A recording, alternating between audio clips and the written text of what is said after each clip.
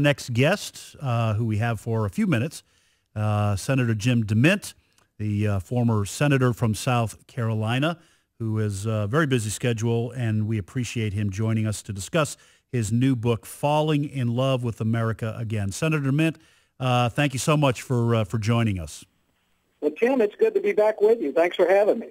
This is. I know I sound just like Tim. This is Ed Vitagliano. Tim is out. Okay. They told me I was going to be on. I'm sorry. Hey, it's okay. Good to be with you too. You paid me a great compliment, sir. Thank you so much. So, Falling in Love with America Again. This seems like a book that is about as timely as you can get, because everything that we see in the news, everything we hear about, is a country being pulled apart, a country that doesn't have a future. This is not going to be the American century. But you believe there is a way to bring America back to its halcyon days. Well, the book is all about how blessed we are to be Americans, and that's the first thing we have to remember as we look at our challenges ahead.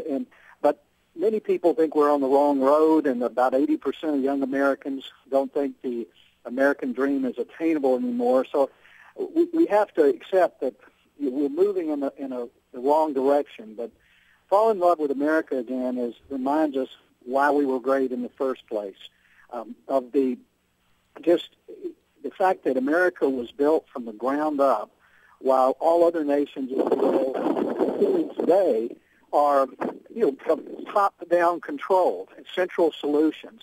And so, and we use a quote a lot in the book from Edmund Burke, and he reminds us that the little platoons in our lives, our families, our church groups of small businesses we work for, the shops that we do business with, that's where we develop the public affection and our love for fellow man. And that's desperately needed today when we're so divided as a nation because of political polarization. Americans are actually united around the core concepts that make us great. So the book is just reminding people that if we want to really love each other and take this diversity and make it into one melting pot, we have to remember that comes from the freedom of association and people being able to live out their own values and beliefs. And what's happening now, as you know, is more and more central control is putting out one-size-fits-all solutions for education, for health care, for many economic functions such as energy development, and it's really dividing people, and there's a lot of resentment and anger, and the only way to turn that around is to push power out of Washington back where it belongs. Senator DeMint, Ray Pritchard here. I got to say, I love the title of your book. It's appealing at a very deep level, Falling in Love with America Again, and you've already pointed out that we're an extremely polarized society, and some of that even seems to be intentional. Maybe some people enjoy dividing Americans into different groups. If we're going to see a rebirth of true patriotism in the best sense here in America in our day, what sort of things have to happen, and what do we need to do, not just in Washington, but out here in big middle America, down at the grassroots, to have that kind of love for our country be reborn in our own generation? It goes back to remembering what makes America work in the first place. And while I do know that politics is very divisive and polarized right now, Americans are much more united. And the key here is that if you and I differ on things, on morality, on the role of government in whatever, we can get along, even though we may be different on a lot of things, if we're not forced to accept each other's lifestyle or point of view.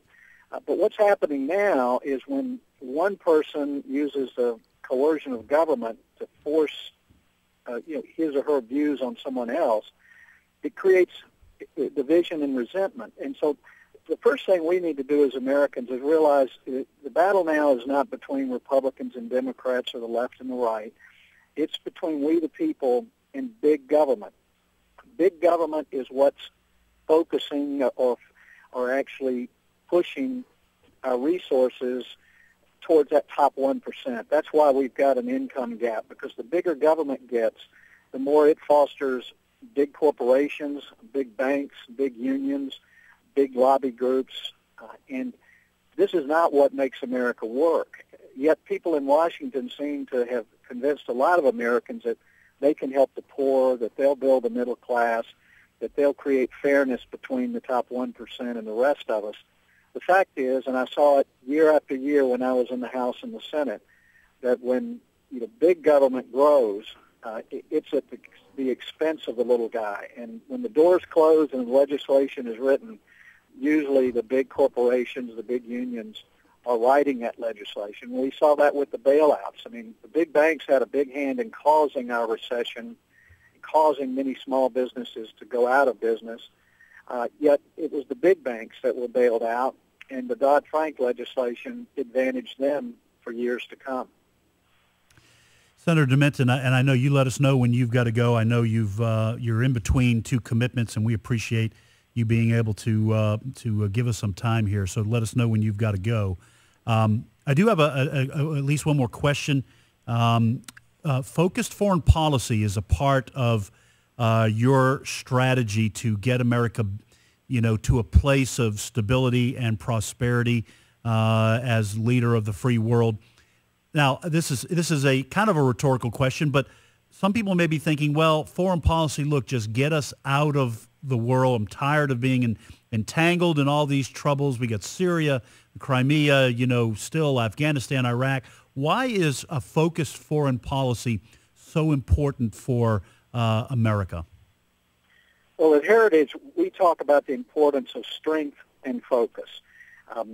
We've got to have the strength and the commitment and the clarity in our foreign policy so other countries know that when we say something, we mean it.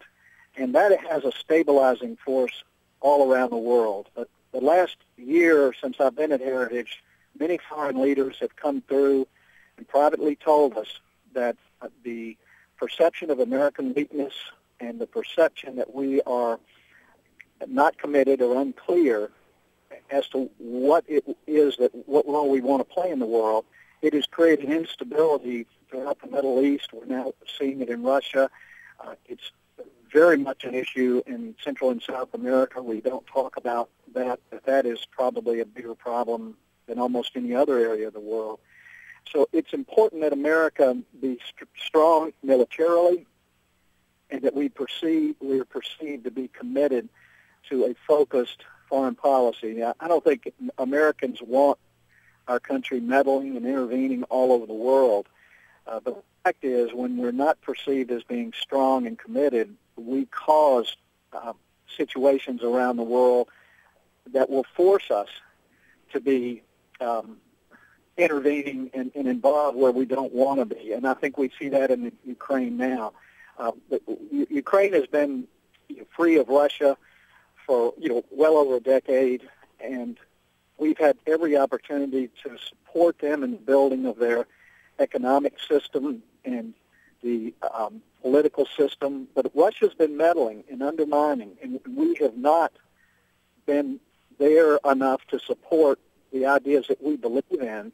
And what that's resulted in, basically, Ukrainians, at least one part of their country, turning back to the fold of Russia.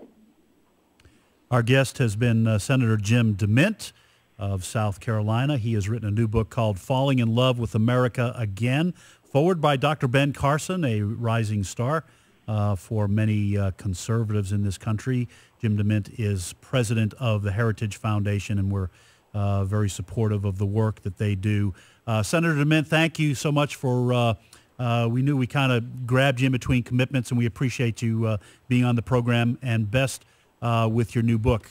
Where can folks get this, by the way? Well, they can get it at any bookstore, or they can get it online at Amazon or Barnes & Noble. I think it's at Sam's Clubs. And so it seems to have pretty good distribution around the country, and I do hope folks will take some time to read it and remind ourselves how blessed we are and what we need to do to regain the America we love. Thank you, Senator, for being on the program with us. All right, thank you very much. Bye-bye. Senator Jim DeMint.